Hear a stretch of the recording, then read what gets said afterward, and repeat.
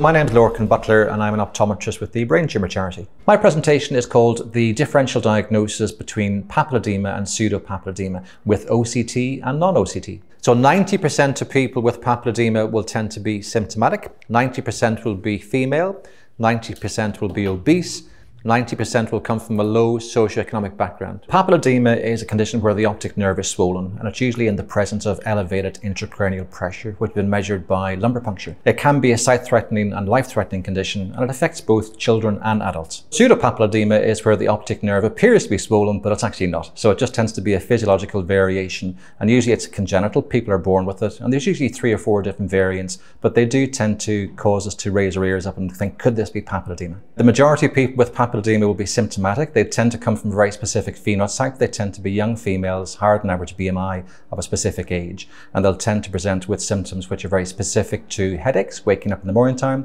sometimes feeling a nauseous sensation, becoming progressive, sharp, intense pain. Pseudopapilloedema don't tend to have the kind of typical presentation. They can sometimes present with visual disturbances, headaches, but not as much as people with the real papilloedema. Trying to put all your imaging together, so you may not have autofluorescence, but you do have OCT, you got visual fields, and you have the color fundus photography. So by adding all of these together, it does tend to make it easier for you to make that decision. Shall I refer? Should I not refer? Is this a papilloedema? Is it a pseudopapilloedema? With OCT, you can actually very, very easy differentiate if it is a papilloedema or a pseudopapilloedema. So we're looking for 4 or 5 specific characteristics. We're looking at the overall volume of the optic nerve head. We're looking at the peripapillary retinal nerve fiber layer. That's going to be thicker than normal. We're also looking at the cup to disc. So what tends to happen with a papilloedema, it's the opposite of glaucoma. So the cup to disc ratio in a glaucoma increases progressively. With a papilloedema, it goes the opposite. It decreases as it gets filled with exoplasmic debris and exudates. We'll also look at forward bowing of Bruch's membrane. This is 2 papilloedema, one on the left-hand side, which is more advanced, one on the right-hand side, which is mild to moderate. We're talking about this area down here. Okay, so this is Bruch's membrane. And in theory, Bruch's membrane should be quite straight, okay? Or sometimes it can have a slightly downward angulation. That's normal. When it tends to go upwards, that's not normal, and that's referred to as a forward bowing of Bruch's membrane. So this is a classical example of a forward bowing, okay? So this is referred to as a subretinal hyporeflective space. This is edema. This is the bottom of the optic nerve here. Pressure's coming from here. This is the subarachnoid space. It's contiguous with the subarachnoid space in our brain. Intracranial pressure is pushing upwards. So Bruch's membrane goes upwards, okay? So that's forward bowing, okay? Happens in 2/3 of people with papilloedema. 1/3, it doesn't actually change. And the more important one, which is used a lot now by ophthalmologists, is the macular ganglion cell complex layer. And this has been used now as a precursor to visual fields in glaucoma, and also with neurodegenerative conditions like Alzheimer's, dementia. It does tend to be an area where we can pick up signs an awful lot better. And the very last one, which sometimes people aren't aware of, is retinal folds, papillary folds, retinal creases. And these would tend to be seen only in a papilloedema, never seen in a pseudopapilloedema. So what tends to happen is the optic nerve becomes bigger, it becomes swollen, so it's a biomechanical stress. The surrounding retina's got to stretch to accommodate that, and therefore we get these folds or wrinkles or creases. These are the peripapillary wrinkles. Can everybody see them? Which side are they on? Nasal, temporal? Why are they temporal? Because the pressure's coming from here, okay? So the nasal margin becomes elevated and it pushes the pressure over onto the temporal side, okay? So you'll see this retinal area shows the wrinkling, okay? The biomechanical stress. So if you don't have an OCT, just test the nerve. If there's nerve function, that's very reassuring. If there's nerve dysfunction, which all optometrists are able to do, that would be a concern. So we need to check for color vision. Okay, so if color vision is affected, that would be an aid to saying there could be something wrong.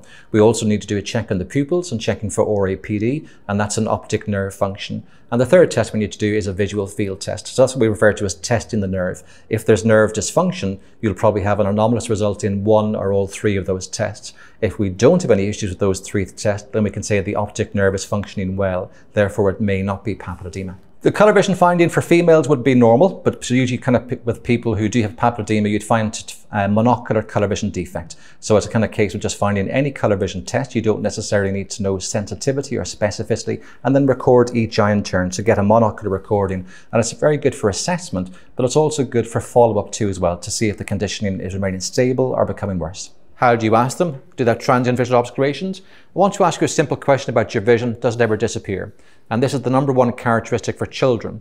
So we're talking about adults and children. So for children who present with papilloedema, their number one concern is transient visual obscurations, a darkening of the vision. So if you have a child who comes in and the parent is concerned, ask the child, does your vision ever disappear?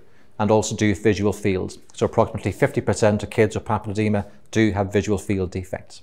So what symptoms will they give you? Okay, so one thing they'll talk about is headaches. What type of headaches will we anticipate somebody with papilloedema to have?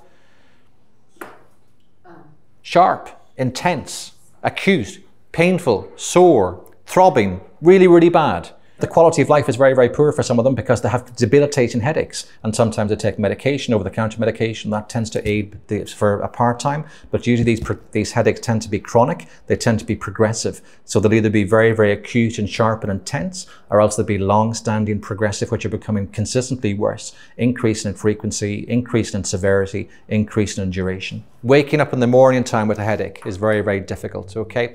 Sometimes feeling you want to get vomity, you want to get sick too as well. They'll talk about something called a pulsatile tinnitus, which is a whooshing noise they'll hear in their ear. Whoosh, whoosh, whoosh. Sometimes it can be very acute, sometimes it can be intense, but the majority of people would tend to be more progressive. That's getting worse, it's getting harder. And it's worse when they're lying down. So when they're lying down or they're back in the morning time, they wake up, and sometimes it's the headache that wakes them up because it's so severe.